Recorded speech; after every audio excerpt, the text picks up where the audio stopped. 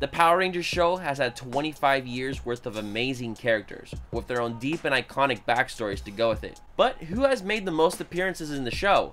Has it been Tommy? Jason? Zordon? No. It's America's favorite couple, Bulk and Skull. Let's talk about it.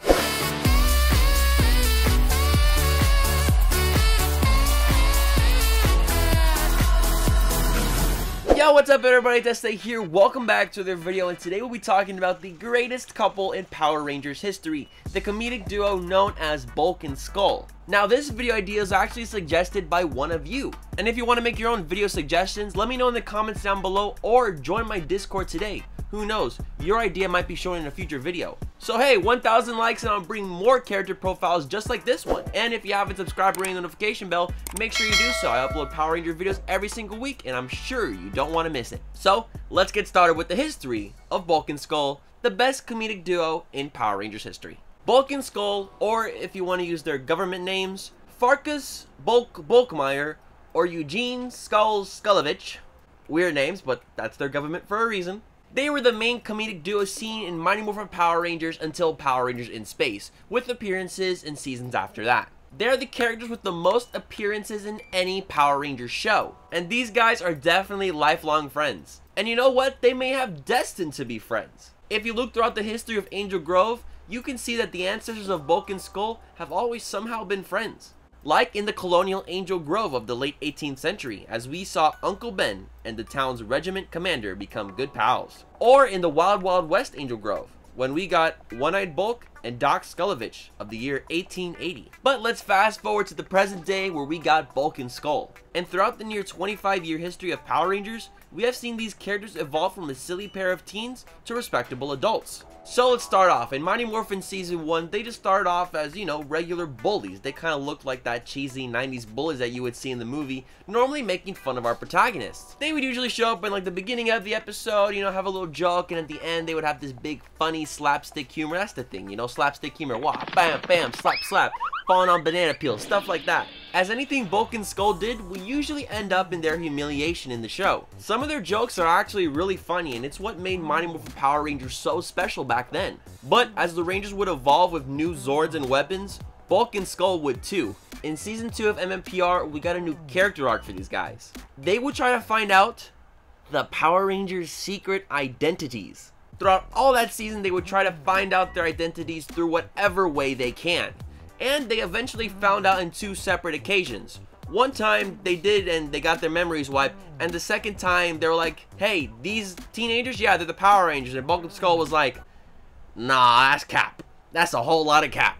However, Season 3 of MMPR will serve as a big character arc and a real changing point for the comedic duo. While the Mighty Morphin Power Rangers had the destruction of the Thunder Zords, the getting of the Ninja Zords and Ninjor and their new Ninja Ranger Power Now modes and stuff like that, Bulk and Skull were joining the police force. They looked up to the Power Rangers, you know, they were out there saving the world every day, and Bulk and Skull kind of wanted to do the same. It sucks they really never got the chance to become actual Rangers, except they kind of did in the comic books. Zordon actually made these two Power Rangers for a split second. Even though we didn't see it in the show, I thought it was pretty cool. But that's really a different universe. In our main universe, they joined the Angel Grove Junior Police Force. And yeah, you can say they did it to serve and protect the community like the Power Rangers, but they did it for the girls. Because it's what they do. Girls like men in uniform, apparently, so Bulk and Skull was like, let's be police. I don't think that would do so good today though, just saying. This is where we saw a new character get added to the mix, that being Lieutenant Stone, who would give the duo orders in the training program, which Bulk and Skull would usually fail at because, you know, comedy! 1996's Power Rangers Zeo is where we see Bulk and Skull actually act like good people. They started in the show still being part of the Junior Police Force. That was until Lieutenant Stone got fired himself, and they would join Lieutenant Stone because they were so loyal of him. This is when they made their own private detective agency, solving cases while still in high school. I mean, I gotta respect that. That's pretty good for your college resume, just saying. We also learned that Skull is actually a skilled pianist, and Bulk was actually interested in finding love. These guys were actually growing in front of our eyes, slowly becoming adults and members of society. They also hosted Rito and Goldar as their servants after they had lost their memories, which is kinda cool having monsters do you bidding. Of course, that was until they got the memories back and they stole their bike. that probably wouldn't be cool. And they would end this season going on a secret mission to Paris, France. What happened in that mission? We don't know. They would come back in Turbo though, and we would see Lieutenant Stone go on to run the gym and juice bar after Ernie retired. This season, however, is when things started getting a little bit weird for Bulk and Skull. We had such a rise in their character development where in Turbo it just got kind of shaky.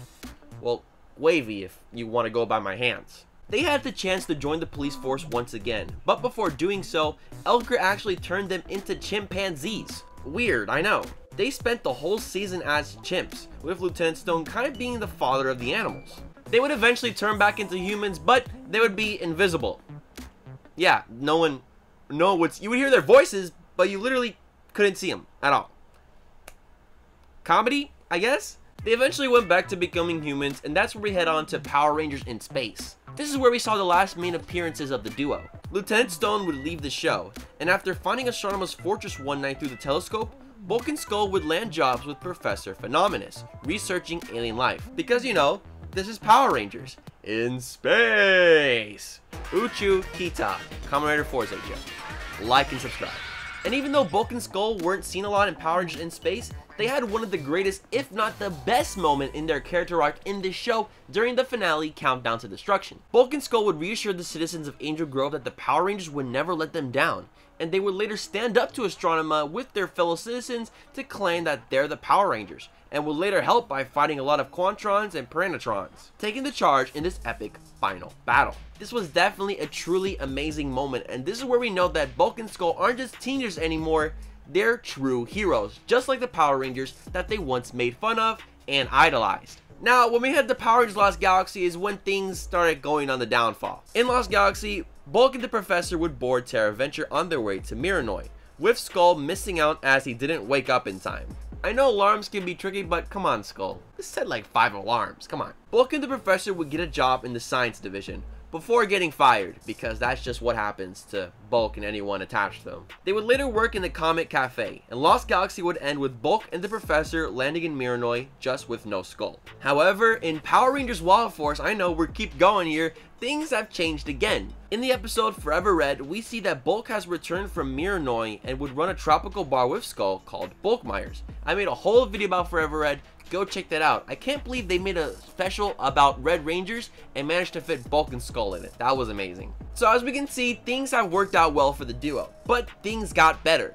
A decade later, Bulk would train Skull's son, Spike, in the ways of the samurai, just like the Samurai Power Rangers. And throughout the 2 seasons of both Samurai and Super Samurai, we would see the return of Bulk back in his cheesy 90s glory, being the slapstick guy that we all know and love him for. Skull would later return in the finale, now rich of all things, and they would have a cute reunion.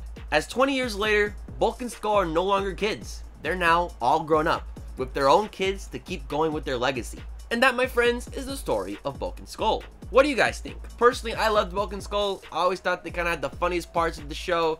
You know, the Rangers would kind of get serious with stuff, but when I would see Bulk and Skull, I know a laugh would always be coming. What other comedic duos do you want me to talk about? Bulk and Skull were really like the footprint of comedic duos. They tried to replicate it so many times after that, like Ben and Betty and Beast Movers and Vic and Monty and Ninja Steel, but nothing can come close to the legendary Bulk and Skull. But that's it for today's video. Thank you so much for watching. I love you guys so much. Don't forget to follow me on Twitter, TheDonFuego. I'm also on Instagram, NotDonFuego. I'll see you guys next week. I'm Este. Have a great day, morning, afternoon, evening, wherever you guys are at. E-Squad forever, and of course, and as always, stay awesome, everybody.